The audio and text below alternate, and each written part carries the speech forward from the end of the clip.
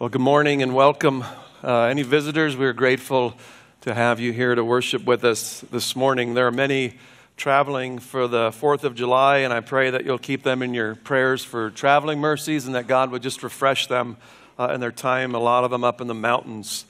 I thank God for the common graces that we enjoy as American citizens. We have been blessed to live in this country, but blessed be the God and Father of our Lord Jesus Christ, who according to his great mercy has caused us to be born again to a living hope. So we are aliens in the land of the free who are in bondage, and we have been delivered by the power of God to live for this citizenship which is in heaven. Yet we love our country and we love those in it. We love this world that lies in the lap of the evil one, and so I say onward, let us bring as many as possible to the celestial city. Let's continue to join forces and labor for the name above all names and lift it up, that people will come out of bondage into true freedom that we will be celebrating on Tuesday. Well, let's pray and ask God's blessing upon his words through the human instrument of Peter. If you're visiting, we're studying through 1 Peter, if you want to turn to that now. There's just something so rich in the passage that we'll be looking at this morning that I want every believing soul to walk out of here rejoicing in a God who puts his children into furnaces, who brings his children into trials. I've had an amazing week in the Word of God, and I pray that the blessing that God gave to me, he would dispense upon every believing soul this morning. And so let us all go before the throne of grace, and let's pray to the God of grace. Father God, we come before you this morning and we acknowledge it's through a torn veil. As your Son breathed his last, you took that veil and you tore it in two. Now through him we have a full access. We come confident and boldly to the throne of grace where we stand with great joy. God, thank you for the gospel of Jesus Christ. Thank you for this remedy, and so we worship you. And Father, as we turn our attention in Peter this morning, I pray that your Spirit would illuminate this word.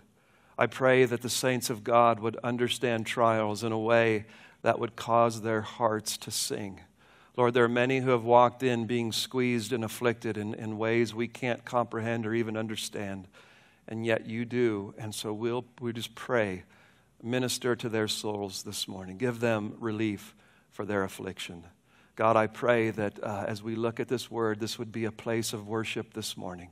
God, that you would be worshiped as a God who puts us into the perfect trials, the perfect situations, the perfect places to conform us into the image of Jesus Christ. I pray, God, be worshiped here this morning at Southside Bible Church. We pray in the name of Jesus Christ. Amen. Well, if you'll turn with me, 1 Peter, I'm going to review briefly. I don't feel the same freedom I had last week for a long review. So I'm just going to give you 7 points of what we've been studying in verses 3 through 5. First, we saw the source of our salvation. The reason you are saved, God gets all the glory. It's blessed be the God and Father of our Lord Jesus Christ. It is the Father, it is Jesus Christ, the Spirit, this Trinitarian salvation. All glory goes to God for your salvation. Then we looked at the motive for our salvation. It was according to his great mercy. Within God, there's an attribute called mercy. And the mercy of God who acted for us in our misery, our condition that we could not change in our own strength or in our own merits, the mercy of God saw and sent his Son to alleviate the suffering and draw us to himself. So it was his great mercy. Thirdly, the method that God used is he caused us to be born again. We were spiritual corpses. We were dead in our sin. And God, in his mercy, caused us to be born again spiritually. We went from death to life. We now are alive to God. We were dead in sin. We're alive in Christ Jesus. And he caused us, the fruit of this salvation was we were born again to a living hope. This world has hopes that are dead or they're dying. And we now have a living hope because it's seated at the right hand of God. And so we are not those who despair. We have a hope beyond this life that we've been born again to. I live with an eye to that hope. That is what I've been born again to. And so the fruit of our salvation is that we have a living hope, and we gather and we sing. This is the only religion that sings in certain keys and tunes. A lot of religions won't even sing. They're just chanting and remorse and pain. And we come and we celebrate and we sing because of the living hope that we have. Then we looked at the foundation of our salvation. How can we have such a certain, eternal, living hope? And Peter says through the resurrection of Jesus Christ from the dead. Why was he dead? Because he came and he made atonement for sin. So we see our sin being paid for, the propitiation, draining the wrath of God. He's raised to say that I have done salvation. I've accomplished it. The Father's satisfied. He's pleased. I have an absolute certainty, a foundation that I can die on, because my hope is seated at the right hand of God, alive. He has risen. Amen? He has risen indeed. The certainty then of our salvation is then, because of that, we have an inheritance. And it's kept by God. It cannot deteriorate, decay. What does he say in verse 6 or verse 5? 4, to obtain an inheritance, it's imperishable, it's undefiled, it will not fade away, and it's protected better than Fort Knox. It's reserved in heaven by God. And so your hope, your inheritance that you have, child of God, nothing can take it away. It is reserved, it's set, it's waiting, it's absolutely certain for the child of God. And our last point was then the protection of this salvation from the time you believe to a born again, to a living hope, till the time you enter into that inheritance is our fears. I'm a little worried this is the weak link in the chain, me. And what we see is we are protected in this season by the power of God. And the way God protects us, we saw last week, was through faith.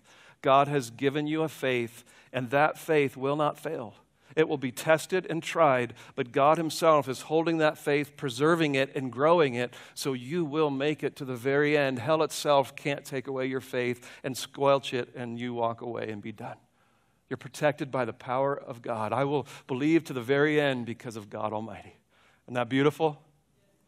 Amen. So what I see is this. Faith then is the key in our perseverance to glory. The sanctifying work of the Spirit, He created faith. We saw that even your faith, it says in Ephesians 2, is a gift from God. So God is the one who, by His Spirit, created faith. He birthed it. And so it was a gift from Him. So it's supernatural, it's divine. That's why it can't die. You're born again, then He says, to a living hope. You're made alive to Christ in the hope of what is secured by faith. I have faith that this is mine. Faith in the resurrection of Jesus Christ from the dead. I dwell with Him. I know He has risen. Faith in a secure future inheritance. I live into that reality. I have faith every day looking for that reward that's coming for those who wait for His coming. And then there's a faith in how God protects us to bring us into this inheritance safely. That's the instrument that God uses to protect us, is faith. And so if that is the means that God uses, how important is our faith? I don't think anything could be more important than is your faith. It's a sweet gift from God. Yet the gift of faith is placed inside of us where sin is no longer reigning, but it's still remaining. So every one of us this morning still have faith, but we have sin isn't president, but it's resident, and it's fighting you with unbelief within your own heart. It's a baby faith that is put within you. And it needs to grow, and it needs to be refined, and it needs to be strengthened. It needs the means of grace. It needs some grit to it. Our faith needs some maturing. Thus, God has determined how He will grow and how He will strengthen your faith. 1 Thessalonians 3:3 says you were predestined for suffering. God predetermined what trials, when, all of the details. You were predetermined for suffering. Paul says that it's through many trials and tribulations that you must enter into the kingdom of God. And when Paul wrote to the church in Philippi, he said, God has given you the gift of faith. And in the same verse, he says He's given you the gift of suffering. So as much as we treasure our faith, he says He also gives you the gift to suffer. How are those two gifts? I kind of like faith, but suffering isn't my favorite gift, God. They feed off each other. This morning, when you walk out, I want you to see both are a gift from Almighty God. They are both necessary to make it in the end in faith. So God, in his perfect wisdom, has ways that he has purposed to refine and purify your faith. So that on the last day, he says, in the verses we'll look at next week, our faith may be found to result in praise and glory and honor at the revelation of Jesus Christ. Our praise will make it to the end, and it will be exalting in the glory of Jesus Christ. Therefore, the furnace is a gift from God, because this is how he strengthens faith. This is how he tempers metal.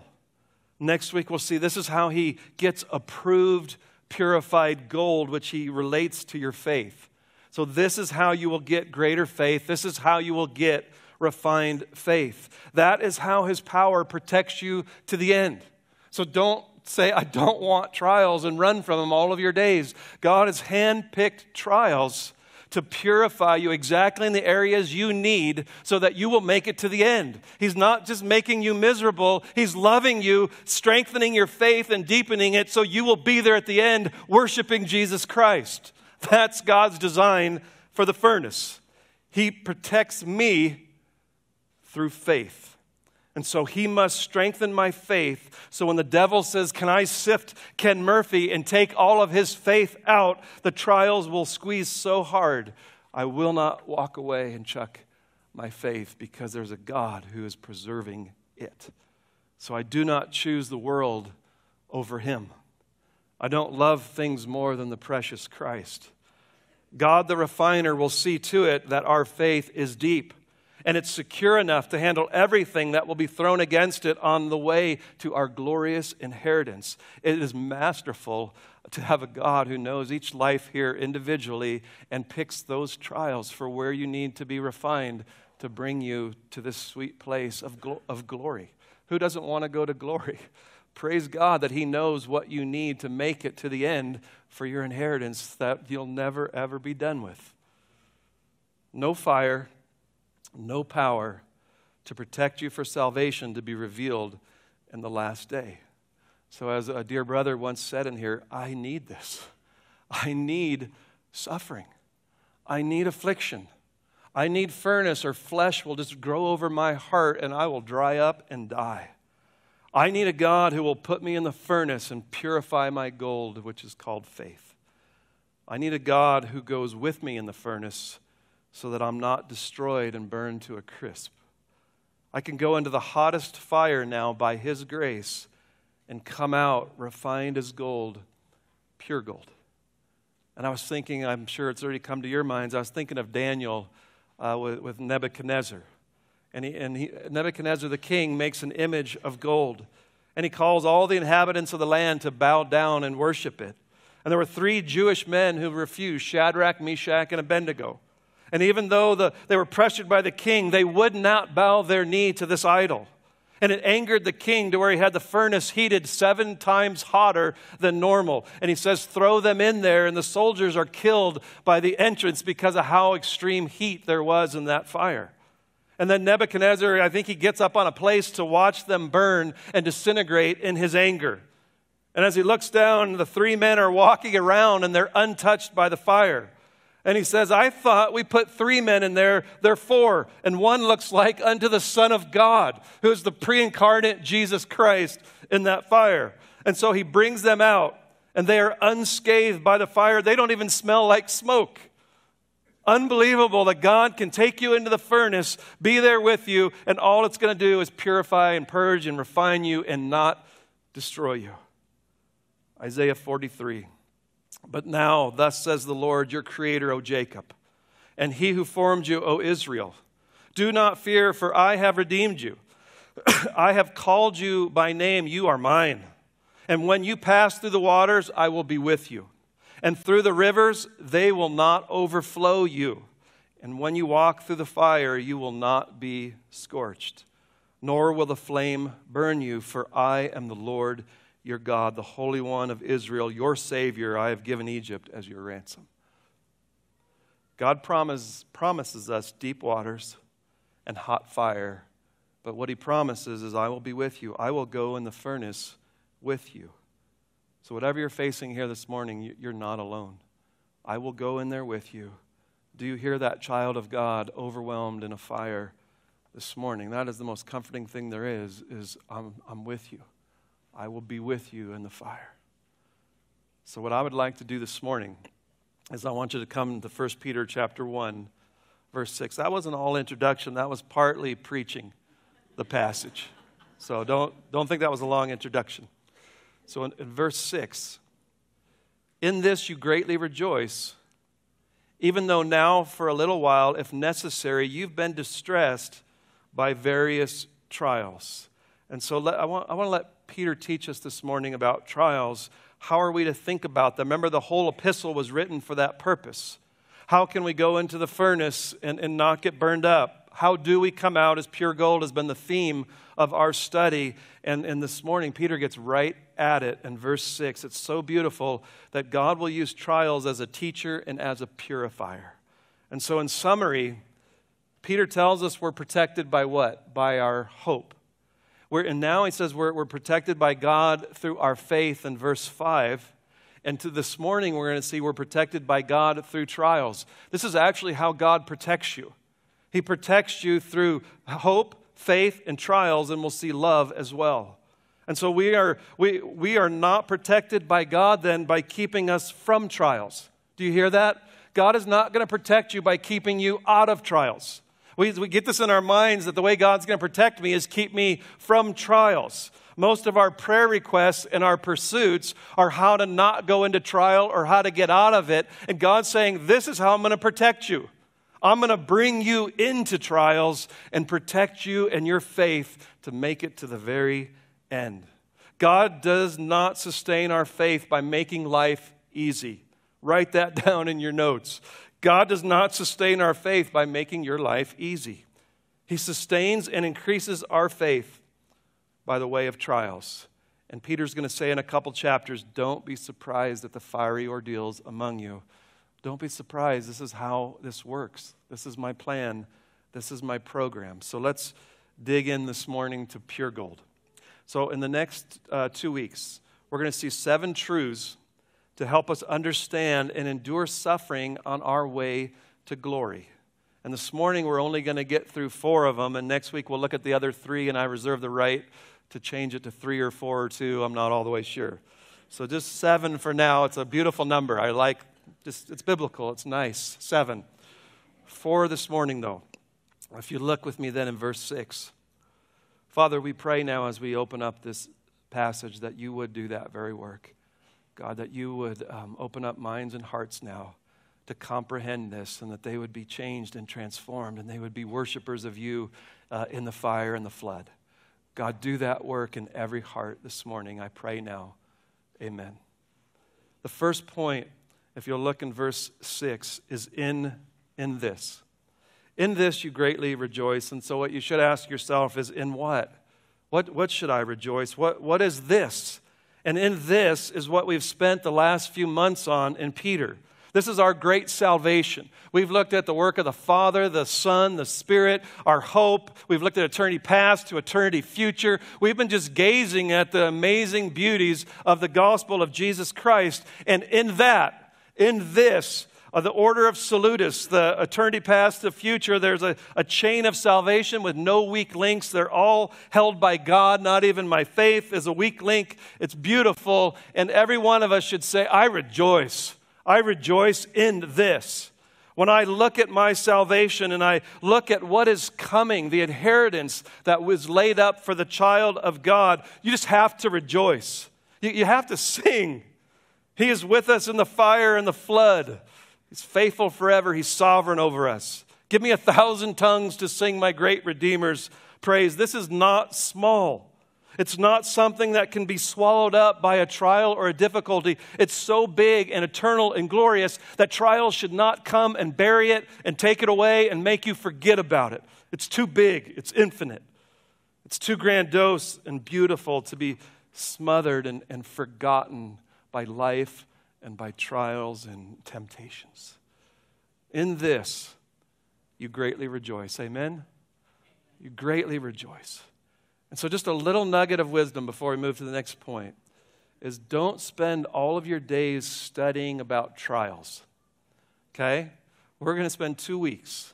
So study about your great salvation. Marvel at it from every angle. And when trial comes in this, you will greatly rejoice. So if we're just caught up in our salvation and learning it and admiring it and deepening in it and loving it, when trials come, if all I did was study trials, they're going to swallow you up. But what you need is in this, you greatly rejoice. So I need to understand trials. I'm not saying don't understand why or what. That's why we're going to do this. But spend the majority of your time looking at this, because this is the power to rejoice when the trial gets really, really hard and deep. So we're going to spend a couple weeks understanding trials and a couple months our salvation. So get the balance of Peter. So I can understand every nuance of trial, why, what for, and its design. And when I get hit, I'll go down hard if I'm not greatly rejoicing in my rich salvation. Are you with me? Second point then about trials is in verse 6. In this you greatly rejoice, even though now for a little while you have this amazing salvation. You've been brought into the most amazing plan of God. But now, he says, for a little while, you're distressed by various trials. And there are some things that are going to come against us then. And they're hard. And sometimes, guys, they're really hard. Sometimes, as a pastor, I've seen some very hot furnaces. And they're trials and they're tribulations. And affliction means to squeeze and apply pressure. And I've watched so many lives get squeezed and tribulated and trialed. And in this life, Jesus said, you will have tribulations. So I just want you to hear that. Jesus himself just said, you will have tribulations. You're going to go through these things. They will come against you. The prosperity gospel is so contrary to the truth and so harmful that God wants you to be healthy, wealthy, and wise. That is not at all this picture. To give people the idea that it's just smooth sailing now to glory, just blessing after blessing, which are not even real blessings, it's a lie. Peter here is promising blessing after blessing, trial after trial in this life. This is the blessing of purified faith. You ask God for blessings, how about this? He'll purify your faith in trials. Thank you, Lord. These trials can get hard, and sometimes they can get really long. When I was at seminary, this lady came and spoke to us named Johnny Erickson Tata. And when she was a teenager, she dove into a lake and snapped her neck and became a paraplegic. I just read an article, for over 50 years now, she's been a paraplegic. And she has journeyed in that state. Picture having no use of your hands or arms for 50 years. And I was reading the article, and she said, it's been a little while. It's been a little while. Her hope is so purified that if you spend any time with her, you just become jealous of her condition, because her condition has led her to a depth of knowing God that few people I've known have achieved.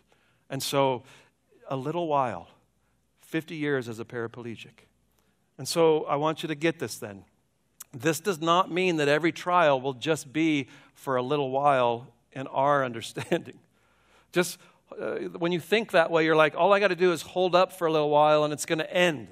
I can endure anything for a short duration. I could stand on my head for an hour if I had to. So whatever comes, I just got to get through it and it's going to get better.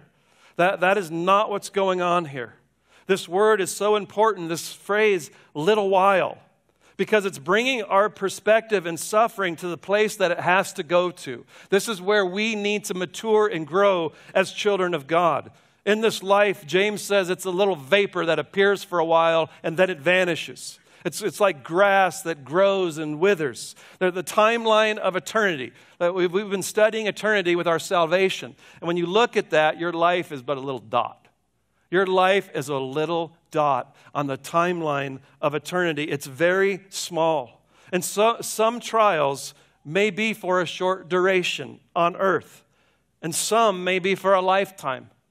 If you've been born blind, if you've lost a loved one, when you're diagnosed with a chronic disease with no cure, when a parent has rejected you and continues to reject you. Some people I've seen, you've had financial struggles your whole life. Someone who's been unequally yoked 40 years. You're single and you want to be married. You can't have children. Or you have a child who's born with hemophilia. And some of these things, they're gonna last a lifetime.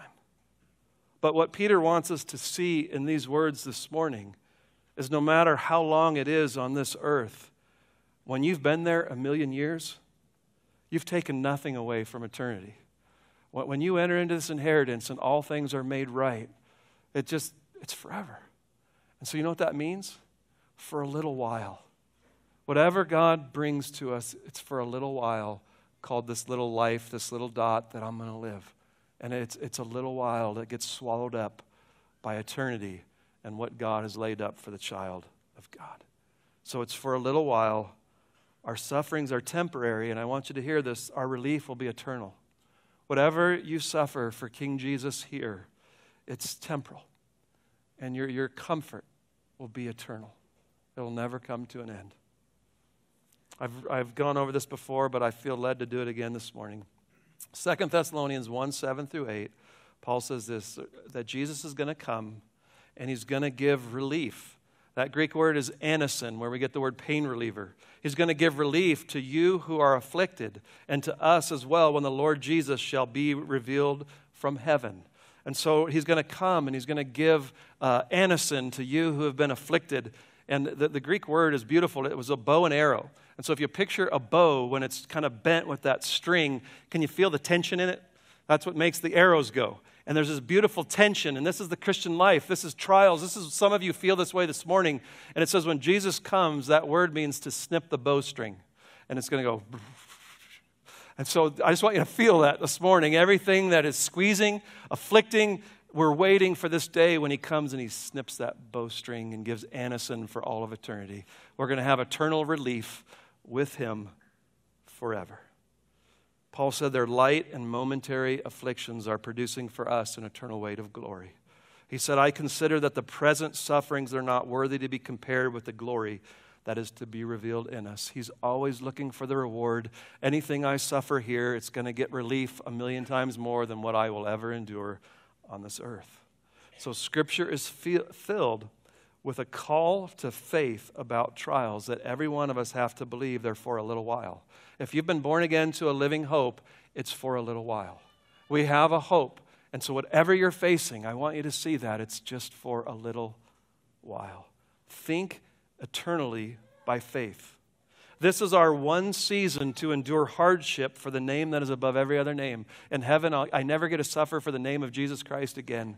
Anything that I can endure, face for the name of Christ, I wear it like a badge. So let your eternal inheritance, your living hope, swallow up the duration of trials on this earth that you are enduring this morning. Temporal thought can never sustain your greatly rejoicing in trial. It'll get swallowed up with bitterness, grumbling, complaining. Woe is me. How are you doing? Oh, I'm just waiting for the next shoe to drop. You know, you're just kind of that Eeyore. You just always walk around and you're just bitter, complaining, life's miserable, I'm waiting for the next punch. That isn't the Christian life at all. By faith, let it be swallowed up that I have this eternal hope and I've been born again to it and I'm living for it. And that's how I walk this journey. Let those words minister to your afflicted soul this morning. I want you to hear them for a little while. You suffer now for a little while. So endure suffering like little dots on the timeline of eternity. Amen? The comfort will far outweigh the suffering. Temporal suffering will be swallowed up with eternal joy and comfort. So, verse 6. In this salvation you greatly rejoice. Secondly, even though now for a little while. And our third point I want to look at with suffering is if necessary. If necessary. So here's the $1 million question about suffering. If necessary to who? If necessary to you or to God? That's an important question to answer because a lot of times we think it's necessary to me. And I'm going to give you just a little hint. I've never met one person in my journey so far who thinks the trial they are in and they're enduring is necessary. I've learned what I needed. It should be over already. Give this gift to someone else. I'm done with it, right? So no one ever sits and thinks, yeah, I'm glad this is going for 10 years. I needed this, and we battle this. And so the if necessary is us. And we assess it from our perspective. Do I need this trial? Should it be over? Why is God doing this? That is the whole wrong way to look at this. The if necessary is by God. I can say this, after the trial is over, the child of God has learned what God wanted him to learn. I've heard this again and again. That was the perfect trial for me. It grew me some amazing ways, and it hit on so many major aisles and wrong thinking in my life, I almost want it back. I've heard that again and again because you learned something so sweet and so deep about God that I want it back. That it's the pressure coming off is causing me to drift. If you don't say that, there's another one coming. Wave after wave is a gift from God, so you will not miss what he's doing. I've probably counseled that the most in my life here at Southside is why is it wave after wave after wave that keeps coming? And that is when God is working his deepest. I've seen it a million times. It is a gift. In my short life, the wave after wave trials have made the best gold I have witnessed since being a Christian. And so the ones I know who have faced that, you guys are bright, shining lights. You're purified gold. It's beautiful what God has done by wave after wave. You just shine. Sometimes when it's one wave every year, you can endure it without being broken and without really learning what God wants you to learn. So the answer to my question then is it's necessary to God. It's necessary to God. In 1 Peter 4:19, he says this, "Therefore let those who suffer according to the will of God entrust their souls to a faithful Creator in doing what is right." You're suffering according to the will of God. God is protecting you by his power. He's doing it through faith. And if he detects or sees something wrong, if he sees cares that are choking out your faith, if he sees idols that are competing with it, if he sees things that are lacking in you, things that are necessary for you to make it to the very end in faith, he's the one who says it's necessary. Can you trust God to say it's necessary versus you? He kind of has perfect wisdom. He knows exactly what he's doing. He's someone you can trust. So I want you to get that. It's not up to you to say it's necessary, but trust God that it's necessary. If it's come into your life, it is necessary. God has brought it for a good purpose because he's a loving God to his children. And furthermore, he'll say how long, and he will say how intense, and he will go to the specific area that he will target, just like a laser, and it will always be the right trial. Try to get that in your noggin this morning. He will only give you what you need to strengthen your faith so that you make it to your inheritance. He doesn't want to make you miserable. That is never the intention of God. I just want to make you miserable. I want to give you the inheritance. And so I will stick my child in a furnace if they can get the inheritance. He will leave you in it until he's accomplished how much he's purifying your faith with that particular trial in your journey of faith. If necessary, is if your faith needs to be refined. And so don't ask this question, why am I going through this? Are there any of you who don't need your faith to be made purer, stronger, or more refined? I hope no one would raise their hand to that. We all need this. Embrace the furnace. It is a love gift from God for your good. And so I want you to marvel at the wisdom of God to know whether it's necessary or not. And no matter how much I cry to him, no matter if I get 70 churches praying for it to go away, you will not come out 1 second earlier than what is necessary. I love that. I can trust God for if it's necessary and how long and how strong and when and if. This is God's gift to protect you by his power to bring you to glory. See it that way, and it could do wonders in your ability to endure suffering. And so one last point, if you look with me in verse 6. In this, our salvation, you greatly rejoice, even though now for a little while, in light of eternity, it's a dot. If necessary to God to purify your faith, you have been distressed by various trials. And so the various trials, the Greek word means multicolored, variegated trials. It means they come in every possible shape. They come in every color, every form, every length, every perplexity, every weight, every degree, every severity. There are just so many variety and perplexities that come to the Christian life in this journey and voyage to your true home. So many. God paints in many different colors, but entrust your soul to a faithful artist who's making a masterpiece out of you to get you to the last day. He's going to show off your painting in glory. He paints with so many different trials that are shaping and making us into the image of Christ. But the one thing I want you to catch before I send you away this morning is that he says they distress us. So I want you to hear that word, they distress us. Because if you don't get that, you can really get stumbled in this. The Authorized Version translates it heaviness. It's a word for really deep grief. So when the trials come, they do distress us. They're heavy. They do hurt. It means to be deeply troubled. It referred to a stormy sea with all of the turmoil and tumult of the water, and it pulls up all the gunk in your life, and you start seeing all of these things. They're meant to be intense and hard and difficult, so don't be surprised when this hits. They will come. It is not strange to the child of God. I hear Christians say, why has this happened to me so much? Because God loves you. Be fearful if it doesn't happen to you.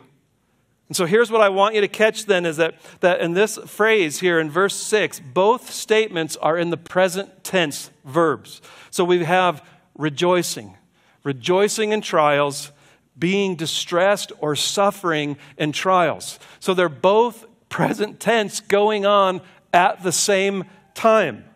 Peter's telling us that you will do both at the same time.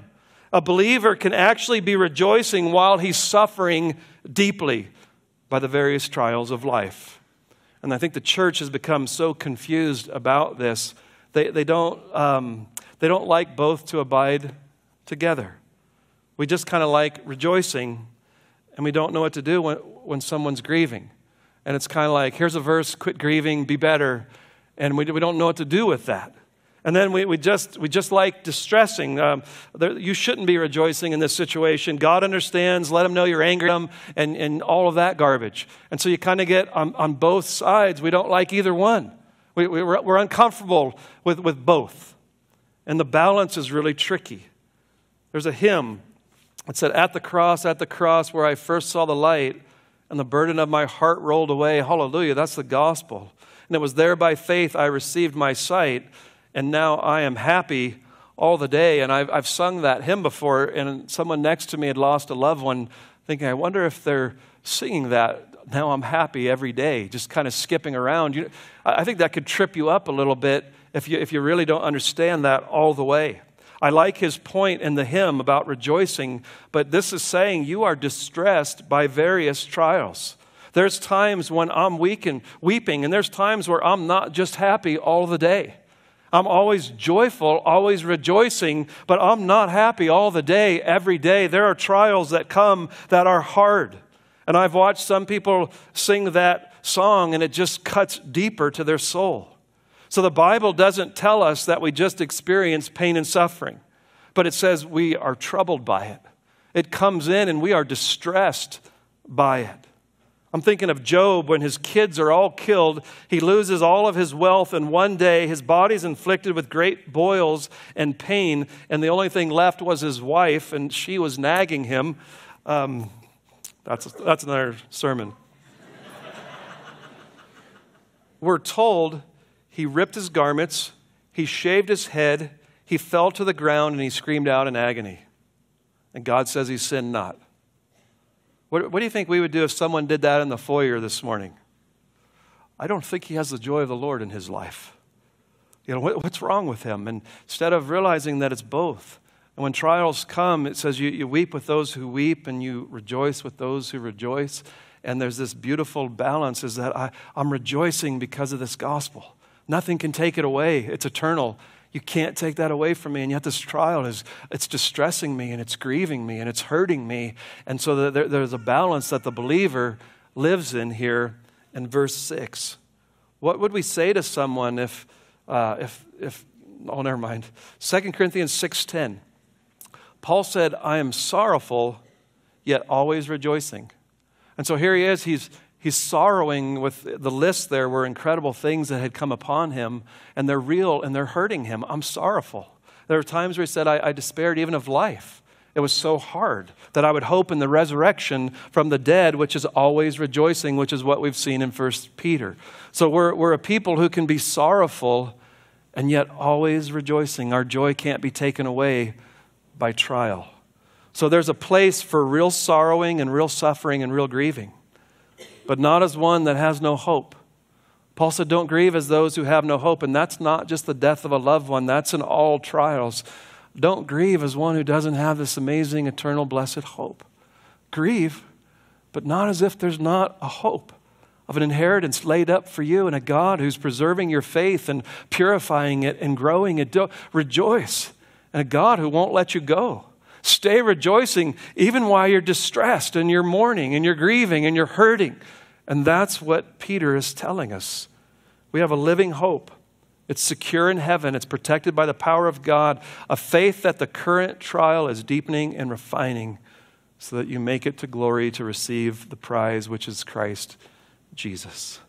So my conclusion is we grieve deeper than anyone else because we have enlightened minds, and this world grieves me. Doesn't it hurt you to just watch the sin and the brokenness and the emptiness? And it just grieves me where I see unbelievers just walk by it like it doesn't exist. And so I grieve deeper than I ever grieved when I was an unbeliever. Things hurt me even deeper because I love deeper when loved ones hurt me. But I rejoice way more than anyone else. I rejoice because I can see past this life and in hope where God's moving it all and what the climax of history is going to be. I can live in a hope in all of this brokenness. So I'm kind of a paradox. We're grieving under trials and the brokenness of this world and even our own hearts, yet we're rejoicing because of our living hope. This week we were taking prayer requests as an elder board, and it just kind of felt heavy. And one of the elders read that we're sorrowful yet always rejoicing, that we never lose hope of what God's doing in all these trials and where he's moving everything. So we're sorrowful for all the trials of the saints and yet rejoicing in the blessed hope that I know every one of you, God's doing it for good purpose and he's going to bring you to glory. And when we're there and it's all over, we're just going to be going nuts, going, yeah, it was worth it. Everything that we faced. We can't lose that balance. We can't let our distress and grief overwhelm our hope. And the power of God is to get us back into balance, to bring our faith more soundly back into 1 Peter 1:1 through 5 of all the beauties of what we have been looking at for so many months. So please hear this. I heard a preacher this week say, faith does not eradicate suffering, it balances it. And he said, being a Christian is like a furnace. He said, the coldness of the trial and pain, they come into your home and they're hard and the chill comes, but it makes the furnace go on. And the trials push you towards the source of your true joy. And so the heat from our hope and fellowship with God, he says, will overwhelm the cold. So the furnace heat comes in and it just overwhelms the cold. And so that's the way this hope is to be, like a furnace, that it comes and it just reminds us again of what we have, and it starts to dispel the coldness and bring us back to our blessed hope. And so I've seen this so many times that the trial hits and it hits hard. There's distress, there's fear, and there's anxiety. And then the heat of these promises and hope and the Word of God through brothers, through reading it, hearing it preached, it starts to overwhelm the cold and you rise back up to your blessed hope and you're singing and rejoicing.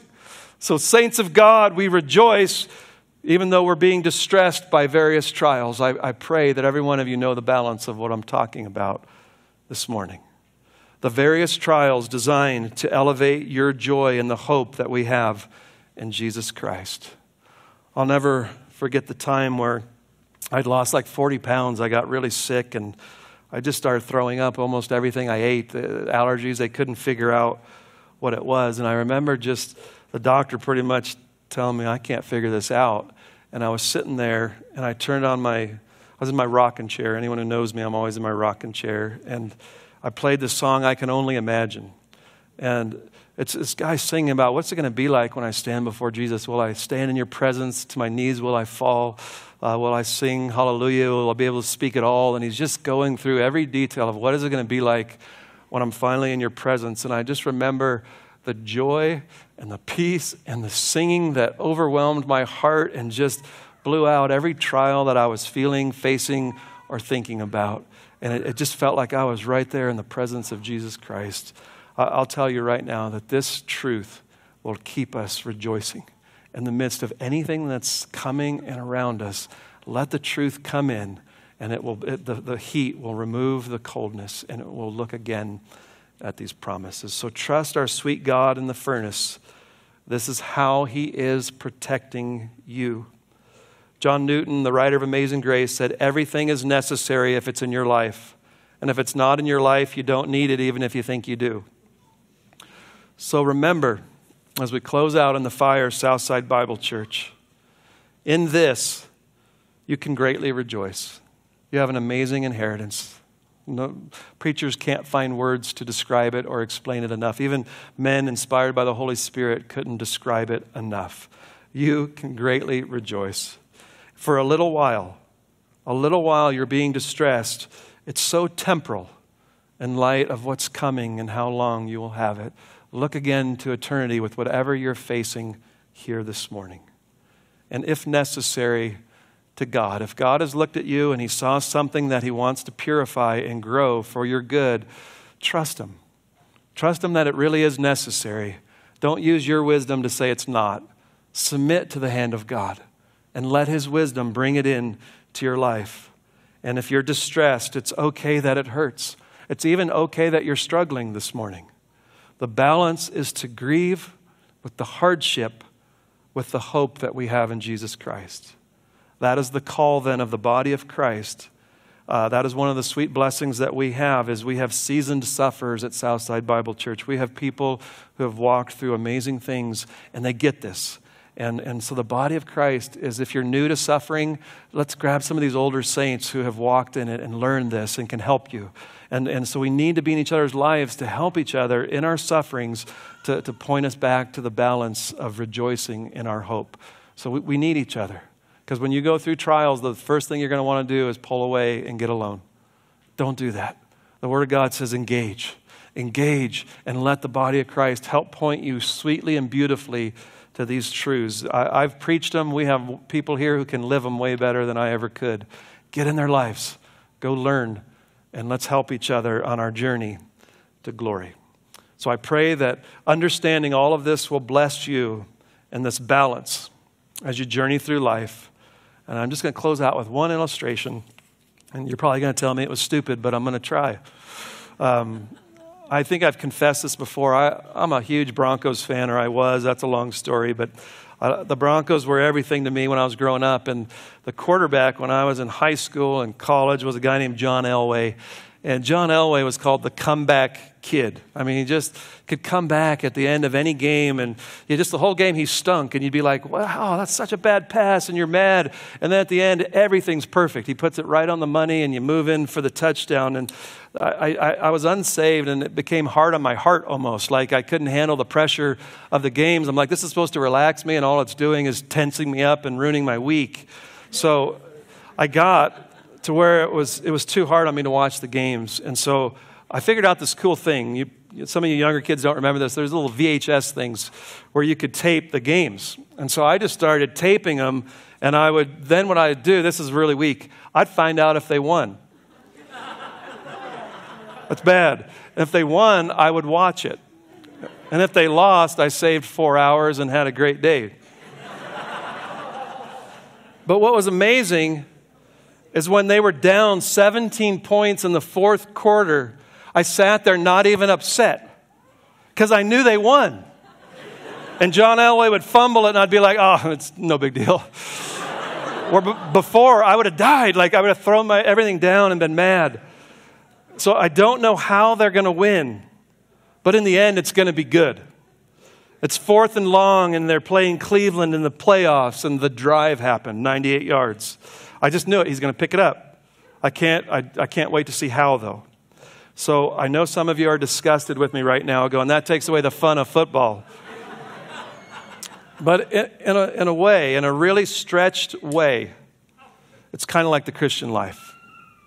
No matter how hard the trial gets, No matter how hot the furnace or how long you're in it, I have this living hope, and I know how it's going to end. It's changed my life. I know how this is going to end. So fourth and long situations in my life now when they come, because I know He has it, and He's going to bring me safely to glory, like finances sometimes when you're waiting at the last hour, or I've watched people on their deathbed, and the grace of God came and met them so peacefully as they died. I've just come to learn to trust because I know how it's going to end. And so I pray that that was my best attempt. Be glad I preached the Bible and not my own ideas, okay? So, blessed be the God and Father of our Lord Jesus Christ.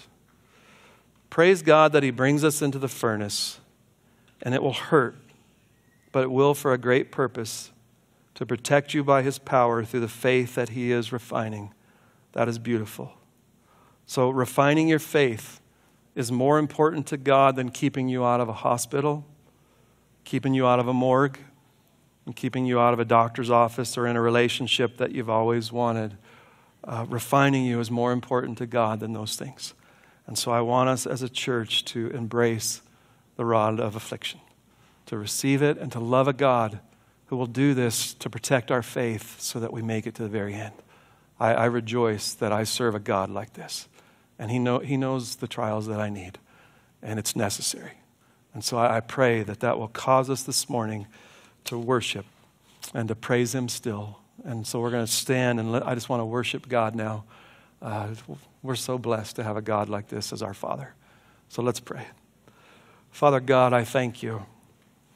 I thank You that You are with us in the fire. I thank You that we cannot be scorched and burned to a crisp, but because of You, we're refined in these fires. And so, Lord, I pray for every weary saint that this morning encouraged their hearts. It lifted them again, that it's just for a little while. It is necessary, and it's okay that it hurts. It's okay to be weak and hurting and distressed. And yet, don't lose your blessed hope. Keep rejoicing in the middle of it. And this certain hope that cannot be taken away. The world can't take it away. And so, Father, I pray, let us now have full hearts and worship You in the way You're worthy. And I pray for anyone who walked in here, God, who they hate trials and they hate You because of their trials. I pray that this morning that they would see the enmity in their own heart against the living God. And what they need is not for this trial to be alleviated. They need for their sin to be alleviated. They need the atonement of Jesus Christ. They need to be adopted. They need that enmity taken out of their heart as they gaze upon a crucified Christ hanging in their place on a cross. God, I pray that they would look this morning, that enmity and hatred towards You would be taken away. They would find a God who loves, a God who will be a Father, who will protect them, draw them near, put them in a furnace and still be with them and bring them through it. God, let them call upon the name of the Lord Jesus Christ this morning and believe and be saved. God, I thank You for this in the name of Jesus Christ. Amen.